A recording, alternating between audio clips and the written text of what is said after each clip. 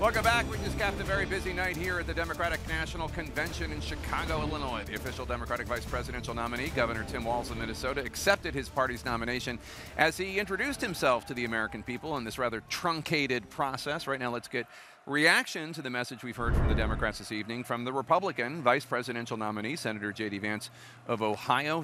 Senator Vance, thank you so much for joining us. What's your reaction to what you heard from your counterpart and from the Democrats this evening in Chicago? Well, I think it's an interesting contrast, Jake, between what President Trump and I are offering, which is very simple. We are advancing policies that are going to lower the cost of housing, lower the cost of food, secure the southern border, and raise wages for the middle class. And Kamala Harris really can't run on accomplishing that because her policies have, in fact, caused a lot of the problems and a lot of the suffering that we see in our country. So what you see from the Democrats is instead this argument that if you want to vote for Donald Trump because you want to change the direction of this country, you're somehow a bad person. And I really think that that dark message really doesn't gel at all with the idea that somehow the Democrats are the joyful party. There's a lot of attacks on Donald Trump, a lot of criticisms of what he's done and what he's said, not a whole lot of positive vision for how Kamala Harris is going to fix the problems that plague the country. There's also been some criticisms of you. Transportation Secretary Pete Buttigieg this evening spoke tonight. He took aim at one of your past comments from 2021, that Americans that don't have children have, quote, no physical commitment to the future of this country, unquote. I want you to take a listen and get your reaction. You know, Senator, when I deployed to Afghanistan, I didn't have kids then. Many of the men and women who went outside the wire with me didn't have kids either. But let me tell you, our commitment to the future of this country was pretty damn physical. What's your response? Well, my response, Jake, is that Pete Buttigieg has taken a sarcastic remark that I made 3 years ago and turned it into something to distract from the fact that his leadership has seen higher transportation costs, higher fuel costs, and higher food prices for American citizens all over our country. These guys act so focused on a sarcastic quip that I made that they ignore the fact that under Kamala Harris's leadership, Americans can't afford the basic necessities of a good life in this country. And so I appreciate that Pete Buttigieg pretends to be offended by what I said. I think Pete should be offended by the fact that under his leadership as Secretary of Transportation, the government took in $8 billion to build 7 electric vehicle charging facilities at a time when Americans are paying 45% more for the gas that transports them to work. That's what we should be focused on, and that's what we should be talking about. And it illustrates, Jake, my entire criticism of the Democratic approach here is they're focused on fake issues instead of the real record. And the real record is that Kamala Harris has made this country poorer. Donald Trump made the middle class richer, and he caused a lot of peace and prosperity to break out in this country and all over the world. It's a very simple contrast, and I wish the Democrats would focus on the issues. There was another comment about you I wanted to get a reaction to. This evening we heard a bit about January 6, 2021. We saw a video of police officers getting assaulted. Take a listen to what Maryland Congressman Jamie Raskin said the other night about you. And by the way, J.D. Vance, do you understand why there was a sudden job opening for running mate on the GOP ticket? They tried to kill your predecessor.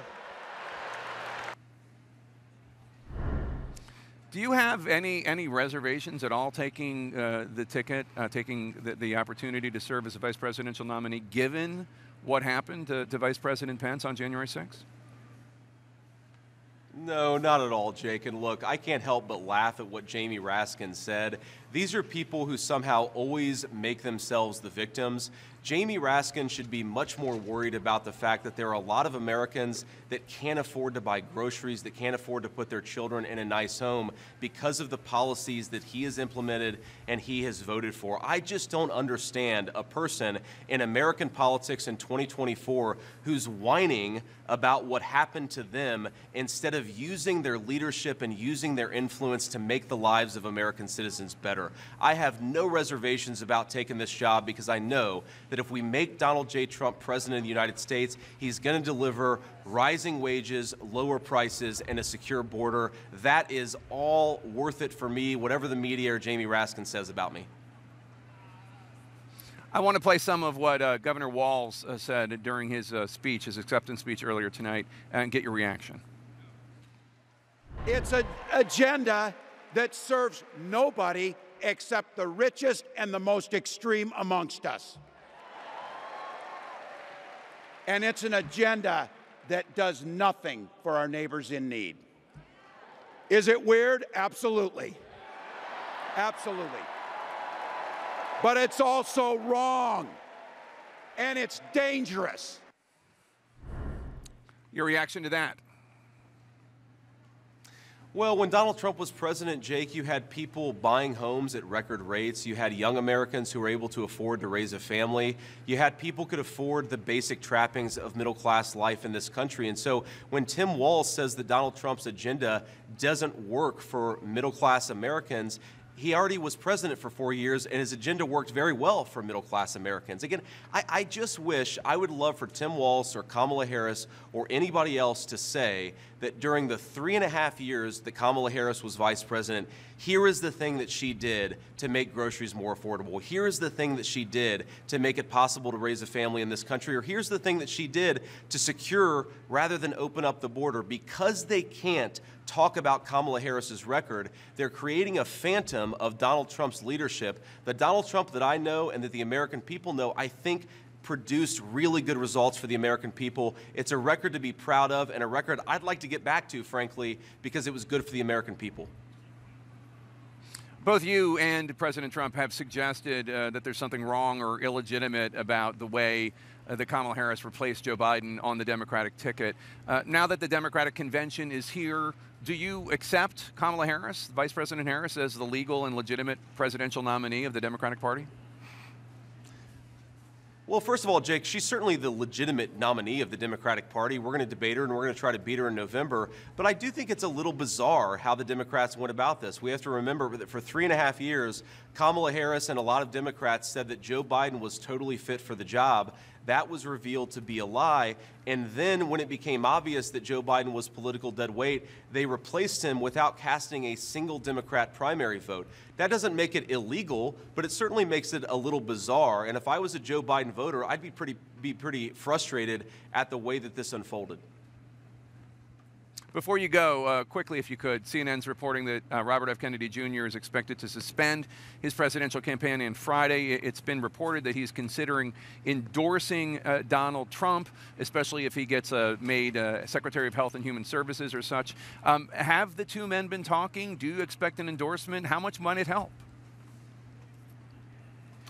You know, so I don't talk to Robert F. Kennedy Jr., Jake. I certainly listen to what he says, and I do think that he is a guy who recognizes that the Kennedy Democrats of old have been replaced by the Kamala Harris Democrats who support high inflation and open borders. So I'm not surprised that he feels left behind by the Democratic Party. I think a lot of Democrats, a lot of people like my grandparents feel left behind by the Democratic Party. I would certainly welcome his endorsement of Donald Trump. I've seen the same reports you mentioned. I don't know if it's actually going to happen, but I certainly hope it does, because I do think it would be helpful, because it drives home this idea that the Democratic Party of John F. Kennedy, it's just not the Democratic Party of 2024. Let's get back to common sense. And unfortunately, the only American leader running on common sense right now at a national level is Donald Trump. Senator J.D. Vance of Ohio, thanks so much. Safe travels, sir. Good night, Jake. Thanks. Dana Bash, Abby Phillip, I will say, whatever one thinks about Senator Vance, he is much more on message and has much more discipline than that other guy on that ticket. Which is, well, I'm not saying that that is the reason that Donald Trump chose him, but he did choose J.D. Vance. A big reason was how he does on television and making the case for Donald Trump, for Trumpism, which he has been doing since Vance changed his mind about Donald Trump and supported him beginning in his own race for Senate in 2022. That last answer, Jake, about RFK Jr. welcoming him and trying to suggest that the party left the Kennedys, I'm guessing that that's going to be a message that we're going to hear more and more as they try to get that small sliver, but it will probably be an important sliver in key states of the RFK vote, even though it's one Kennedy and most of the Kennedys are supporting the Democratic ticket. Sure, the grandson of John F. Kennedy spoke the other night. Exactly. But his name is Kennedy. And so that is part of the reason why he had support, even though a lot of the people who are supporting him, maybe they know some of his policies, but not all of his policies. They certainly know his name.